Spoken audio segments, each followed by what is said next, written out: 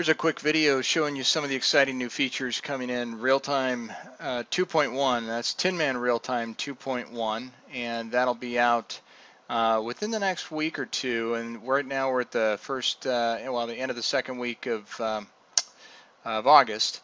So, but let me just show you a couple of these features, and there's quite a few more. I want to highlight just three that are of particular importance. But first, let me just show you how TinMan RealTime interacts with AI Builder and whether or not you're using AI Builder to do the autonomous decision making and communicating with intelligent live control.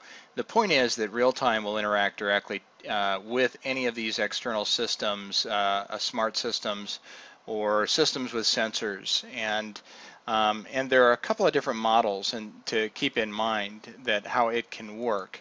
So if we think of the first situation, any microcontroller platform, you can have sensor data visualization. So you take that, let's say it's a drone, and you're sending data to TinMan RealTime. You can use TinMan RealTime as a live sensor interface.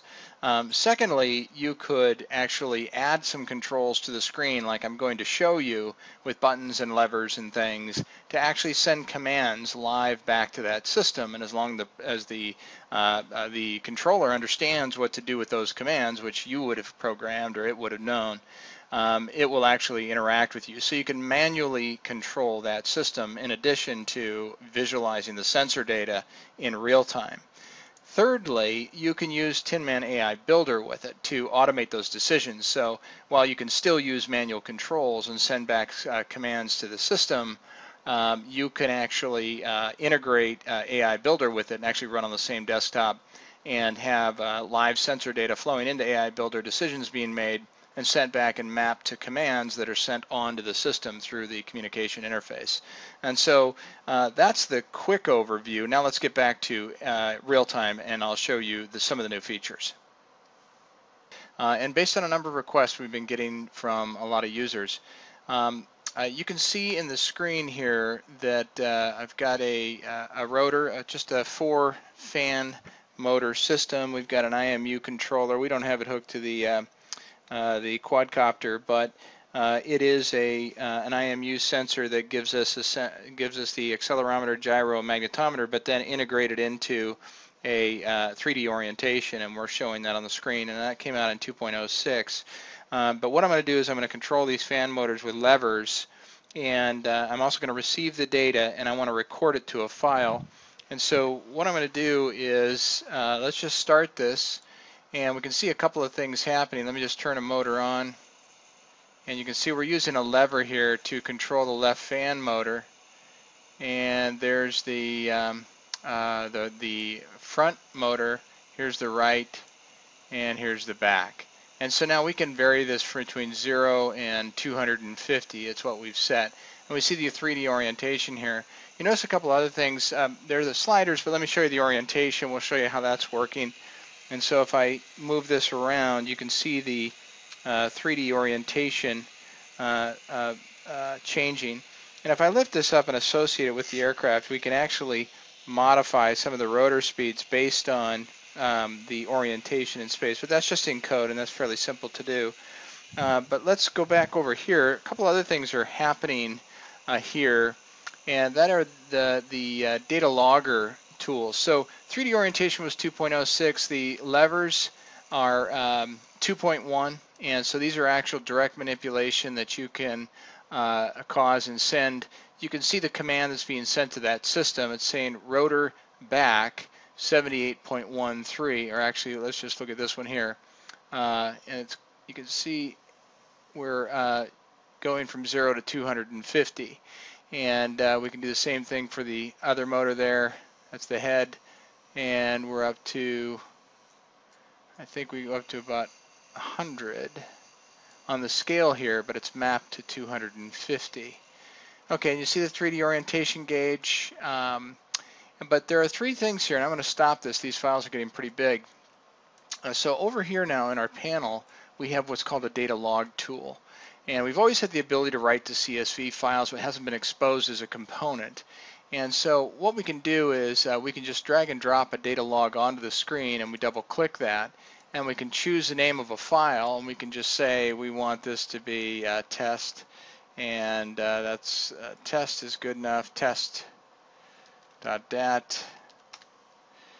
and then we can include a header row, a timestamp, and sample number.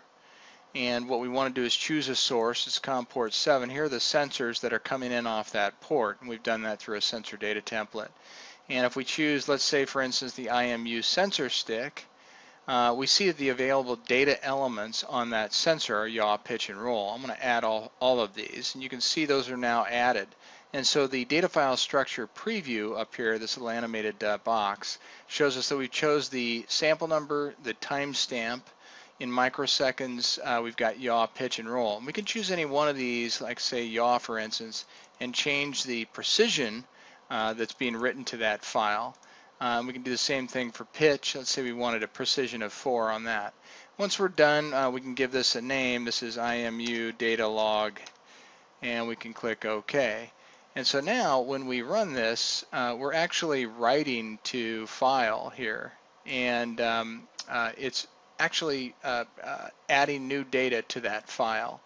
And so that's another new feature to the system. If I were to open one of these files, let's just double click on this and let's view that file.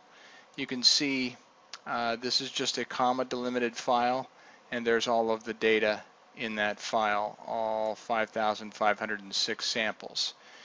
And so that is the data logging. Now you can have all 4 of these files. They were all 4 being written to simultaneously. It gives you the number of rows written to each one and the bytes or the position of the file pointer itself. Many of the other things are fairly consistent with the previous version. We can still add commands and buttons to the screen to send commands directly to the system, using the levers to control the fan motor, etc., etc. So these things all still work. The key items are here. The tabs, we talked a little bit about this in the previous video. We can add new tabs to the screen and have other controls on that tab, or go back to this one here. So we can have multiple views of the same data interface. And you've got the orientation, and you can add rectangles and shapes, text, images, and custom image buttons as well. And there's the new vertical slider control.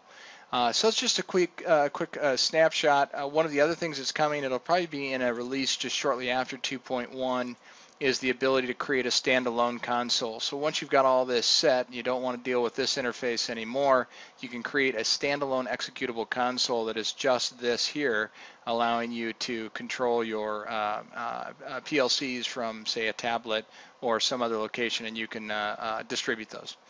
Anyway, that's it. Thanks for your time. If you'd like more information on this, what we can do, just shoot an email to support@tinmansystems.com. We'll get you some information.